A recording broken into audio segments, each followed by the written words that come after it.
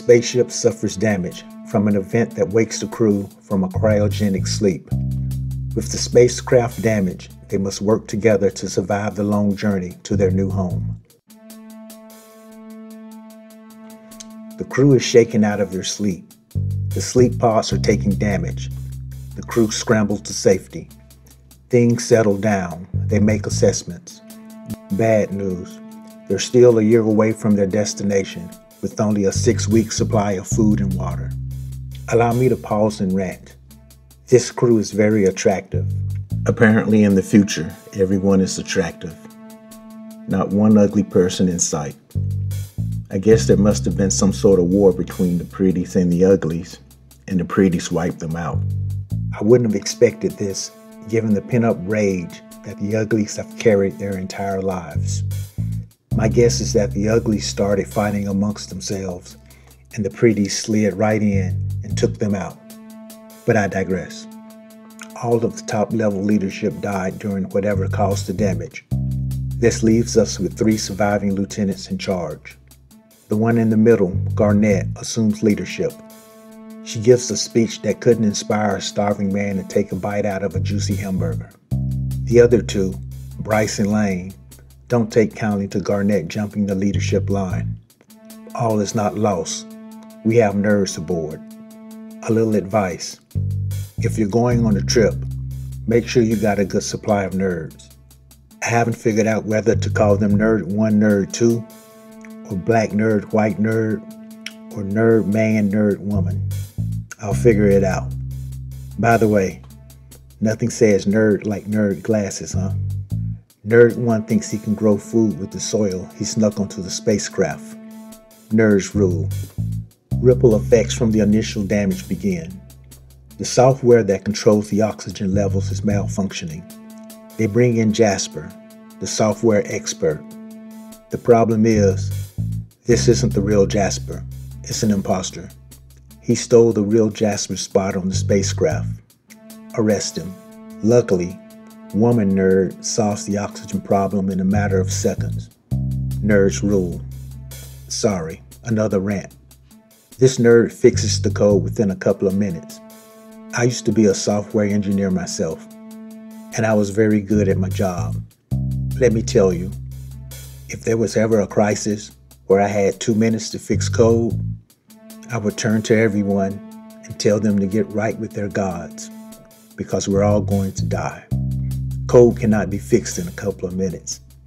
It will take you over 2 minutes just to find the code that needs to be addressed. But I digress. Jasper the imposter is being held prisoner. He's visited by Garnett for interrogation. He turns the tables on her. He tells her that she looks very similar to someone he saw in a bar raising hell like a Mungo. In the next scene, old Jasper is found dead with his throat slashed. Garnett, was that you? The lieutenants, Lane and Spence, inspect the spacecraft damage.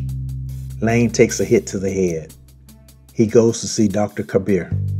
She's been performing on 0 hours of sleep since the event. She is about to tap out. But before that, she tells the woman nerd what I've been thinking the entire show. Shut the hell up with all that nerd talk. The male nerd's attempt to grow food gets sabotaged.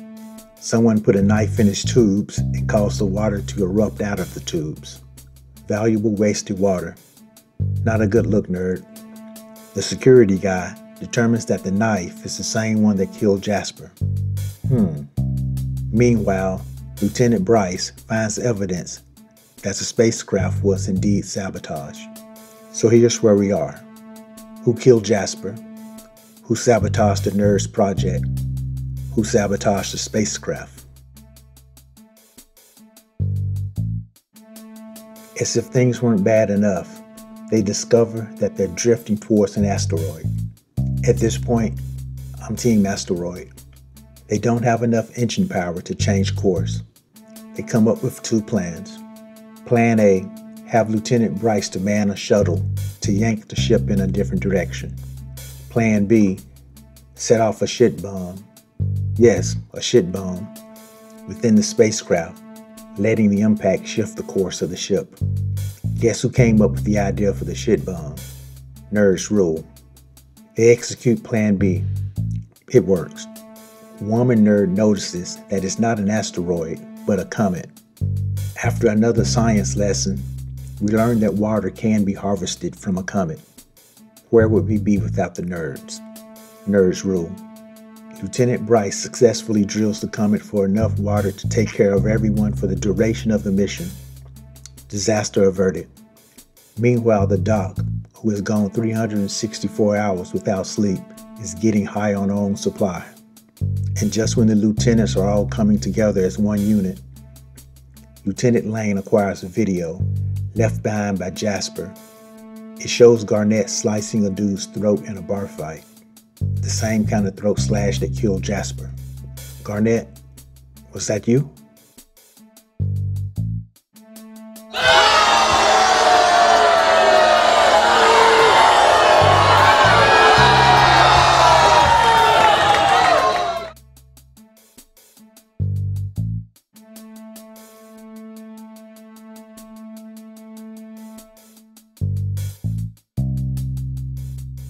Have you ever watched a show in 5 minutes and you're thinking, man, this is going to be bad? Well, that's the feeling I had about this show. Here's the main problem with it. You can be a drama with a little bit of comedy, or you can be a comedy with a little bit of drama. But you can't split the baby. You can't be half and half. Even worse, this show is trying to be a mystery, drama, action, suspense, and comedy show. That's impossible. This show has pretty people, but it's also pretty bad, and I am pretty out on it.